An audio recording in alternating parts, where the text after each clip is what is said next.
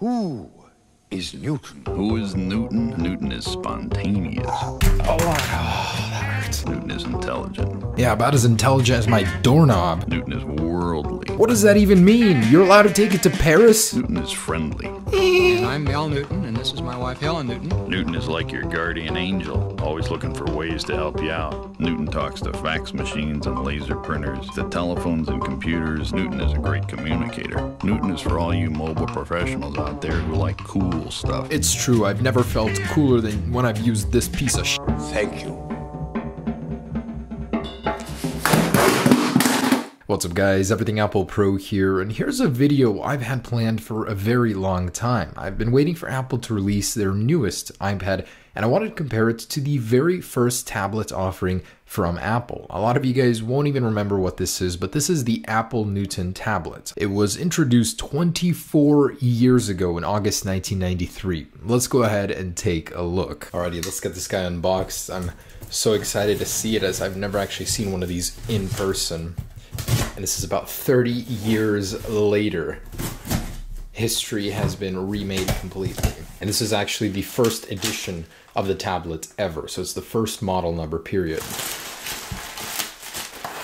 All right, here she is in the original case even. All right, so let's pop her out. And there it is. That is pretty compact, but at the same time, super chunky. I mean, it's got a lot of thickness to it. These guys couldn't be any more different when it comes to materials. This is plastic versus glass and aluminum. A high quality design on the newer one, of course. On the old one, cheap, but incredibly durable. You can drop it as many times as you'd like and it's going to survive the apocalypse even. On the front, you'll find a very sharp 336 by 240 pixel display surrounded by a chunky black plastic border. The new one, of course, looks much sleeker. Getting to this battery bay is not easy. Oh, that hurts. A lot of suffering in here. Pop that open. Let's get some energizers in here. Looks pretty corroded.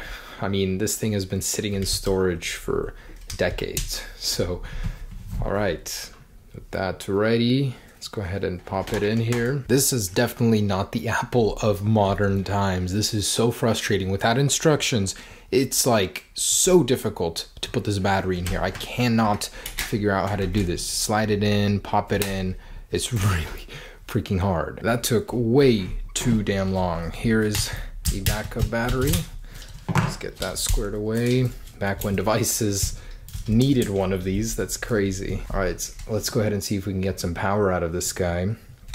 So we've got data transfer ports. Oh man, that's crazy. And the power plug here. I'm guessing that's for rechargeable batteries. Made in Japan. Wow. All right, here we go. 3, 2, 1.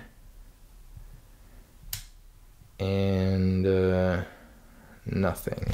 It works. I had to click the reset button on the back, but it's actually booting up. Hold the Newton pen on the center on the X until it darkens and then lift the pen. So here is our Apple Pencil 1993 edition. It's got the Apple logo there too.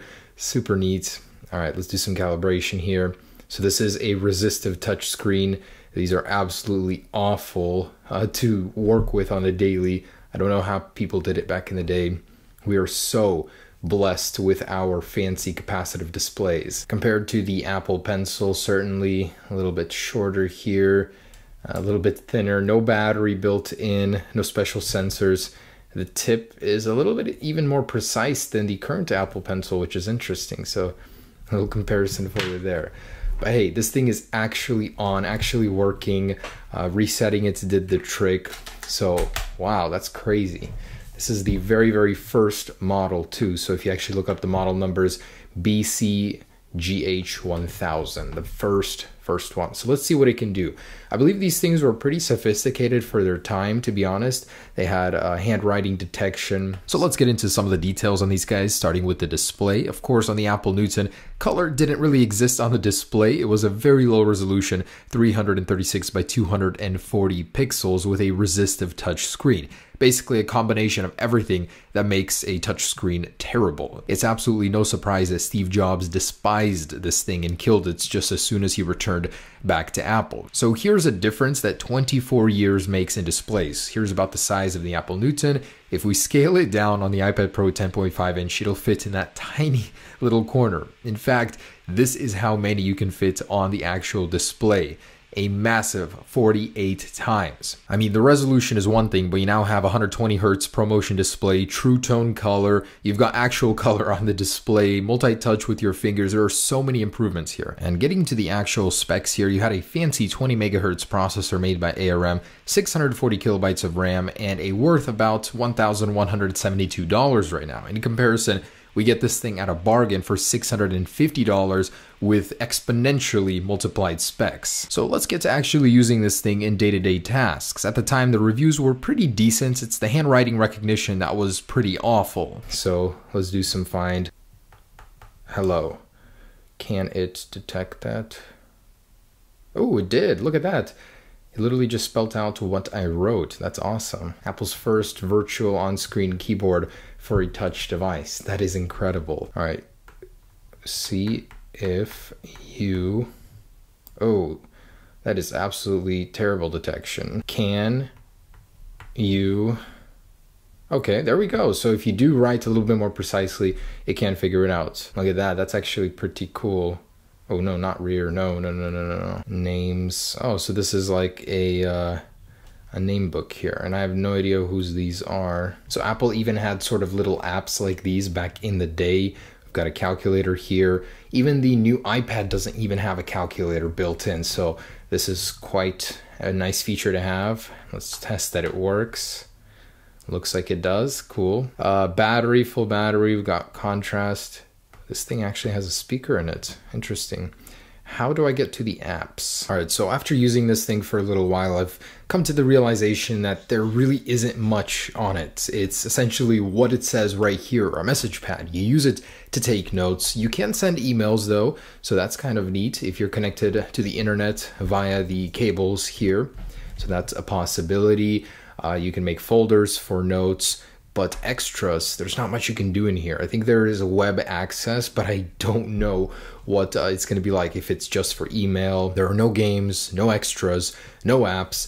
You can get extra applications though, and the App Store comes in the form of a card up here. So up top here, you'll find a little latch. Go ahead and unlatch it, and you can pop down, and this card will come out. So much like the Wi-Fi cards in old laptops, this is your app. Before the App Store, you would have to preload your own apps into this guy for whatever you wanted to do, and then you would find the card right here, and this would be the certain application for it. So after doing some brief research here, turns out there were multiple accessories for the cards. You can use additional RAM, additional storage, a floppy disk adapter, network adapters, even a Wi-Fi antenna adapter. So there were some expansions that were possible using that card port, but without it, there wasn't much you can really do. You can take notes, use a calculator, some formulas, check the time. It was a very, very basic device. So although at the time, I guess it was kind of sophisticated, you can sit in an office and look smart, taking notes on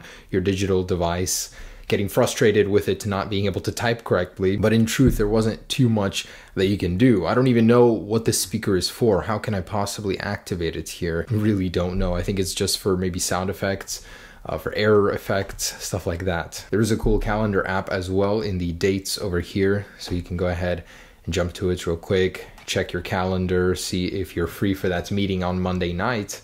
So for 1993, not terrible here. And this guy did receive software updates as well. As you can see, I'm on version 1.3 here. So Apple kept that legacy alive by updating with new features, fixes, and so on. It just absolutely blows my mind that 24 years later after release of these devices, this is what we have. A device so sleek, so thin, so good looking, and one that works so incredibly well. The display uses your fingers as inputs. The responsiveness is absolutely insane. The power of this is incredible. The RAM, the battery life, everything.